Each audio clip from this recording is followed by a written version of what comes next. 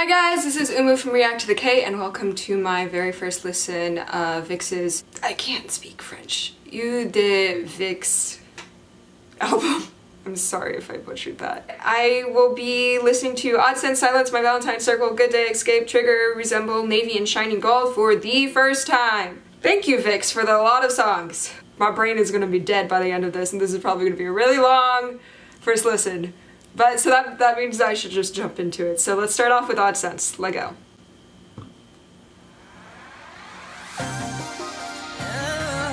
Ooh. Ooh. It's like grunge sexy. With that like low synth.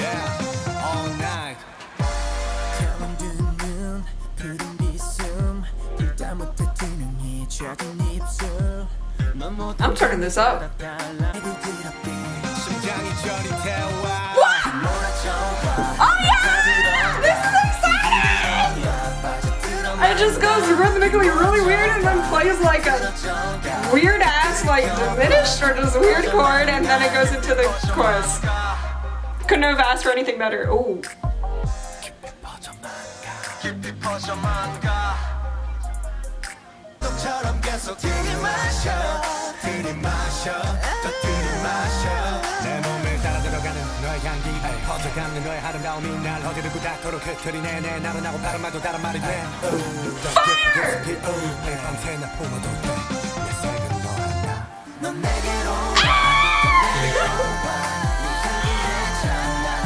Riffing like an actual like vocal chord. The chord was created by the vocal riffing. You don't usually get. What the fuck is this song? It's amazing.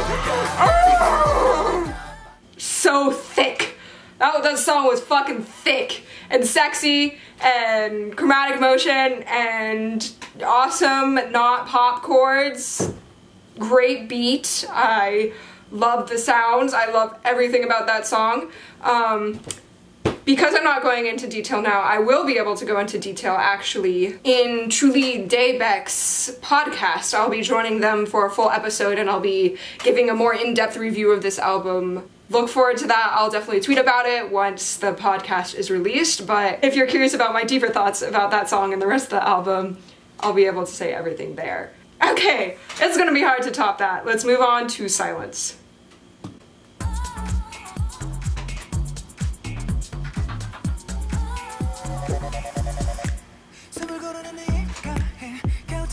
Okay, so far both B-side songs are better than Sentis in my opinion.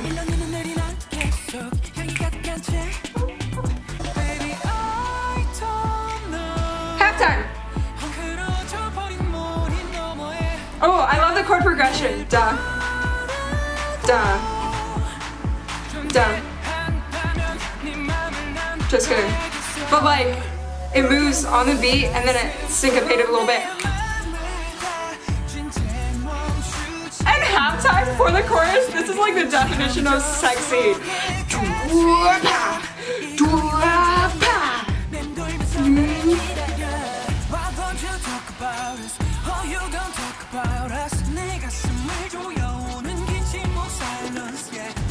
Oh, that was weird.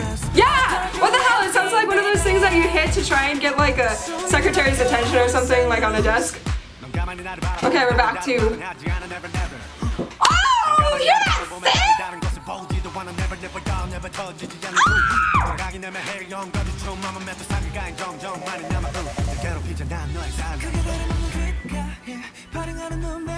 I took out the percussion. I like the vocal harmonies. Okay, here's the percussion. I like how before it was Hong Bin and Ravi, but now it was Hyuk and Ravi.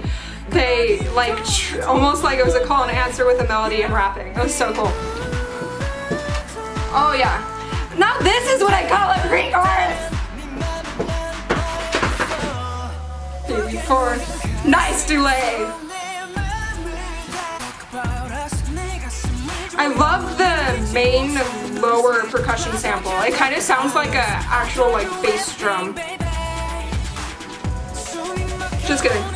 And like the rhythm isn't your typical just 1, 2, 3, 4. It's syncopated and it's kind of unpredictable, and I love this bridge.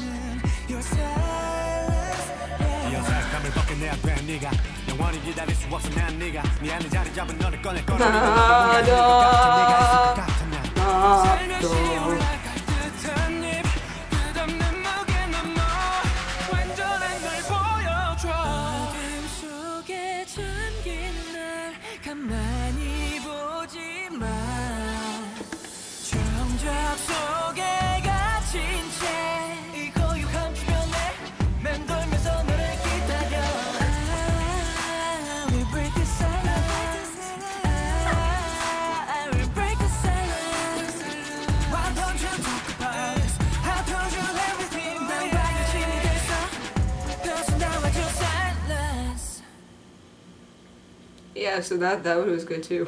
Again, I thought that was much stronger than Scientist with its sounds, and I guess I just like more hype things. So Scientist is a different feel, and maybe I shouldn't compare them. But I can't help but to compare them because my personal opinion is that Odd Sense and Silence are much stronger tracks than Scientist. My Valentine.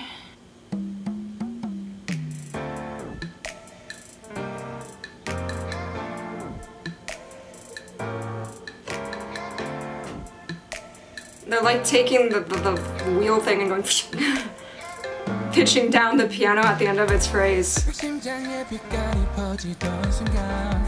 Oh, it doesn't do that anymore. Okay, so now the notes are actually sustained. Or they don't get pitched down. This is definitely more of a gentle track, but still as sexy as the last ones.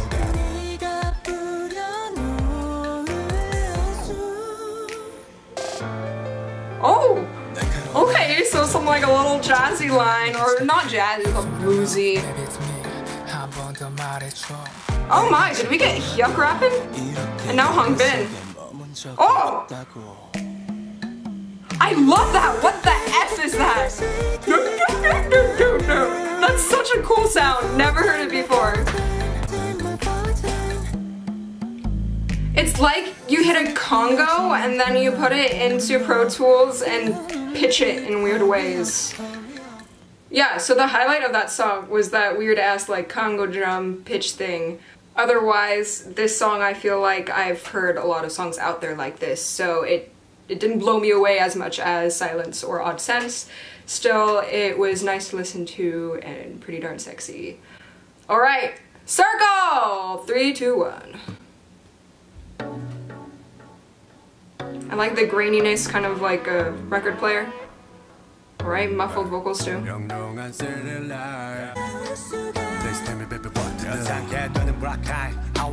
There's this kind of like bell-like synth that's arpeggiating in the background. It's very quiet, but I like how it adds to the texture of the song. It actually does kind of sound like a marimba. Alright, we've got our trap beats. So far this song isn't really going anywhere, nothing's really grabbing my attention harmonically or melodically. Like, the chord progression is stuff I've heard before, the vocal harmonies are nice to listen to, but, you know, nice vocal harmonies happen in a lot of songs, so I do like this bridge. The kind of jazzy riffing piano.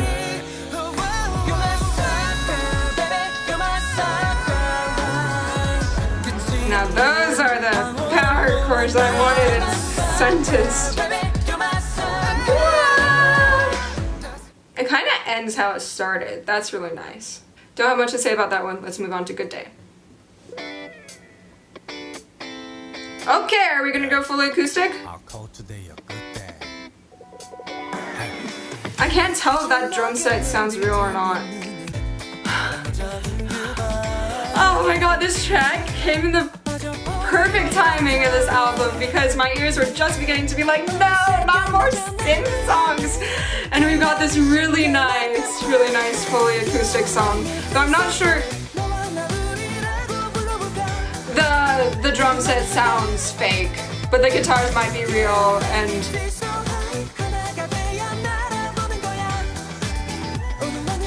The baby synth is not. Okay, so it's still synthy. It's almost fully acoustic. I still appreciate the guitar sound. The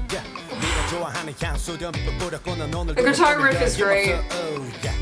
Even though it's quite repetitive, I like how they layer in two different guitar lines. Yeah, that was pretty refreshing.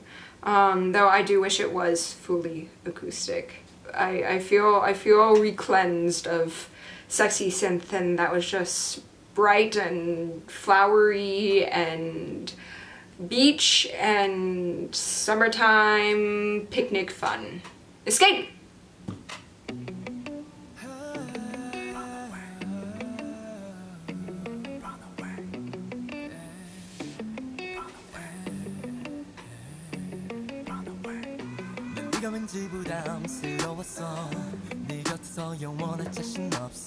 I think what it made this first verse more sexy is if instead of this really high treble percussion synth, they had bass, more deep bass drummy percussion sample. But of course that it wouldn't be as contrasting because like the bass just came in and it wouldn't have contrasted as much. Yeah, it's cool how they're introducing like synth instruments one at a like as the phrases go on. It's like they're just layering up and up and up. Oh, like that slide.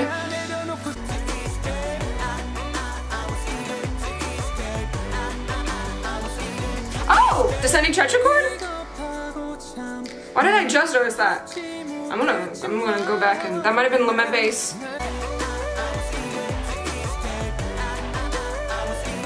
Oh, no, it isn't a descending tetrachord. Oh, it's so close to a descending tetrachord. Da da da da da da. Oh my god! Oh. That was creepy! You would expect, you know, the vocals to fade out with the instrumentals, but it just kind of like brought out the creepy whispering even more. That made me slightly uncomfortable, but you know what? That adds to the juiciness of the song, just being creeped out at the end by whispering, run away. Yeah, so descending tetrachord, it's a certain pattern of half steps and then like one whole step going down. Da, da, da, da. But this one, da, da, da, da. So it isn't really a descending tetrachord, but it's kind of. It's just like the last two notes are just chromatically descending.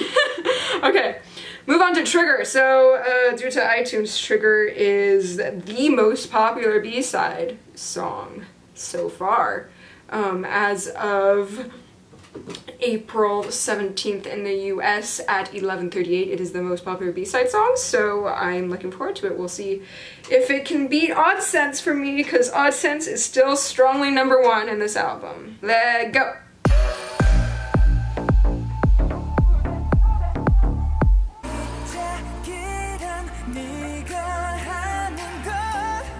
So far, very predictable, the chord progression predictable, the melody's predictable, but that's what makes a better pop song, so I could see why this song is very popular. The guitars in this song are so much more muffled.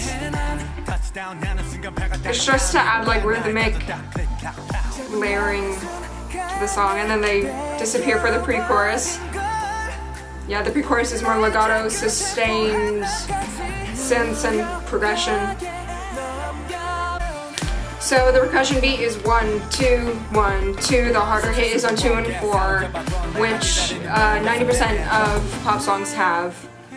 So this song is full of really nice sounds, and I could see why this might be popular because of that.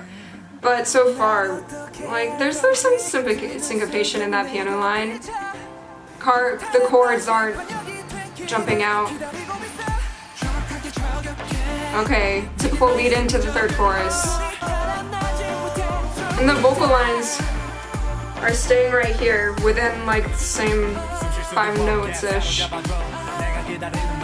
I feel like this song just isn't playing with time and notes as well as some of the other songs in this album. Yeah, sorry I was a little critical on that one. I just saw that it was more popular, so I was expecting it to grab my attention a little bit more, but so far I think that's the weakest one in the album. Yeah! Okay, I've got 2 more left. Resemble, let go! Okay, so we're gonna get more of a ballad. Oh!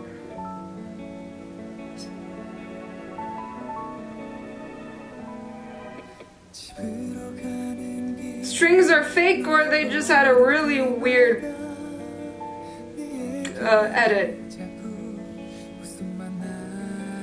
Ah, flat. I love the addition of the vocal harmonies towards when they hold out a note. Oh, this is so nice. Oh, yes!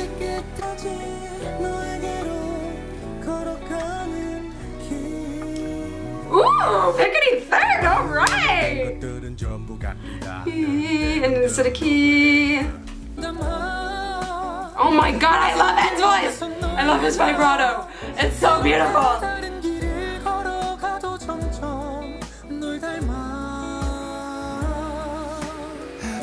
Oh, this is so nice. Oh, this is so nice. There's spicy notes, there's modal mixture, pickety thirds, beautiful instrumentation, and the melody moves in pleasing and slightly spicy ways. This is so good. And pickety third. Oh, they got rid of.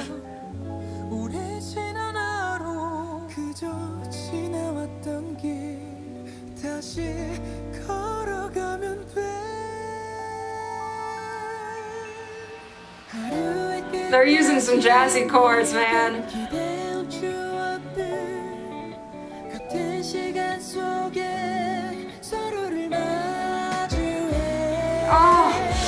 Oh, it's so satisfying to listen to.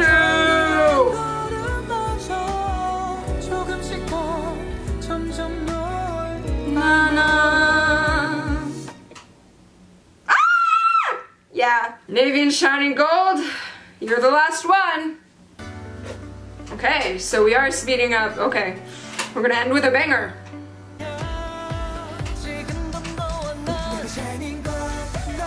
Okay, this song is like the ending of a concert song. You know what I mean? Like, I think Love Come True was their ending song for some of their concerts where they like just go around, you know, clap and interact with the audience. This is one of those songs. It's super major, it's easy to sing along with, it's upbeat with fun instrumentals. That rhythm, da-da-da-da-da-da. It's like my favorite rhythm to happen in Akmu's Play Ugly. Playing Ugly? Play Ugly. It's just fun. Da-da, da-da, da-da.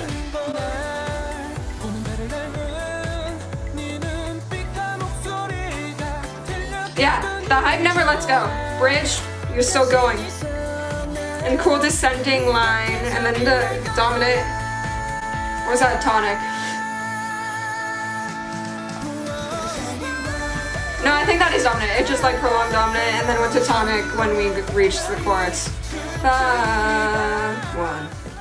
That's a perfect performance concert song. Okay, so I've said all that I could say in this first listen. I'm just gonna head over to class now while jamming out to Odd Sense. See you guys later. Thank you for watching. Bye.